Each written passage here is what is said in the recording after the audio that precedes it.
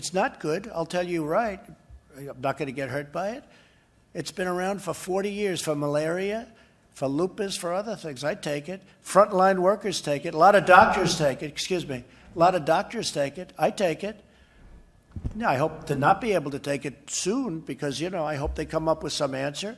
But I think people should be allowed to. I got a letter from a doctor the other day from Westchester, New York, around the area. He didn't want anything. He just said, sir, I have hundreds of patients, and I give them hydroxychloroquine.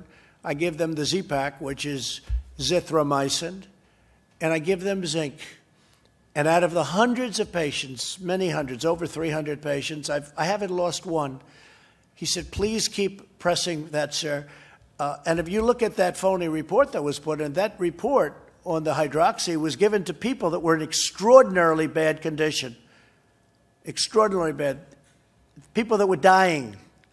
No, I think for whatever it's worth, I take it. I would have told you that 3-4 days ago, but we never had a chance because you never asked me the question. The White House doctor recommend that you take that? Is that why you're... Yeah, White House doctor.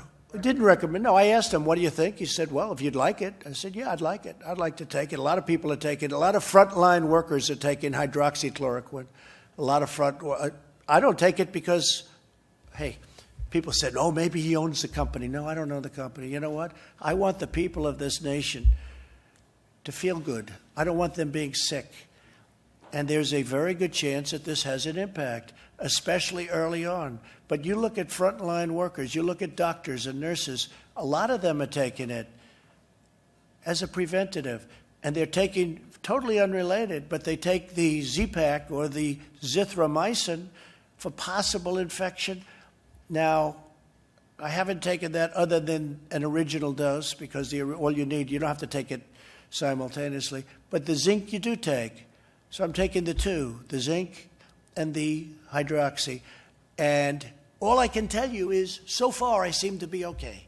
Can you explain, sir, though, why you started taking it? Have you been exposed? Yeah, because, no, not at all. I just said that I've had so many letters from people, like the one I told you about. I got it last week. I'll give you, would you like a copy of it? I'd love to give you. If you ask Molly, she'll give you a copy of it.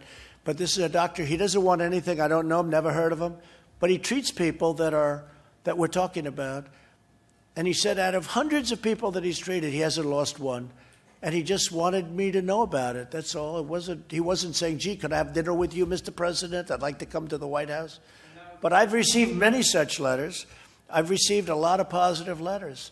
And it seems to have an impact. And maybe it does, maybe it doesn't. But if it doesn't, you're not going to get sick or die. This is a pill that's been used for... No, your prime minister has been a very good friend of mine. I just got back a short while ago from India recently. And we're working very much with India, too. And we have a tremendous Indian population in the United States. And many of the people that you're talking about are working on the vaccine, too. Great scientists and researchers. Yeah, we're working very closely.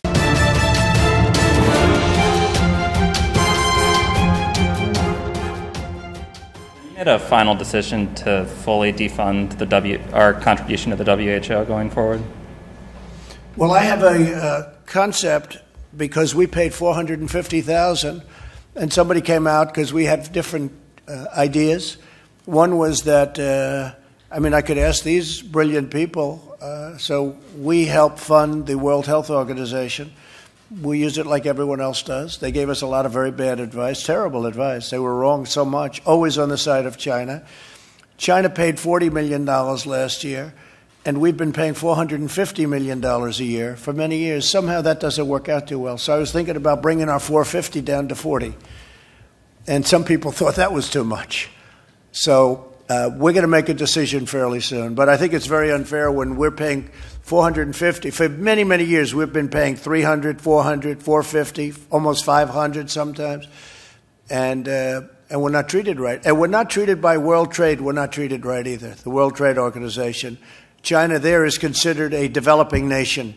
If you're a developing nation, you get massive tax advantages and other advantages. Well, I want the United States to be a developing nation then, okay? We should get the same advantages as China gets. Why should China get advantages over the United States because they got somebody to say they're a developing nation. And so that's under review also. About what can you say? So what else is new with China? What else is new? Tell me. I'm not happy with China. They should have stopped this at the source. They could have stopped it right at the source. So now you're telling me they're hacking. So I just say this, Steve, what else is new? We're watching it very closely. If I could follow up, sir, the South China Morning Post, the Beijing newspaper, says that China would like to reopen negotiations on the trade deal to make the terms more favorable to them. Is this something you'd be interested in doing? No, not at all. Not even a little bit, no. I'm not interested. We signed a deal. I had heard that, too. They'd like to reopen the trade talk to make it a better deal for them. China's been taking advantage of the United States for many, many years, for decades, because we had people at this position right here where I'm standing, sitting right in that office, the Oval Office, that allowed that to happen. No, I'm not interested in that.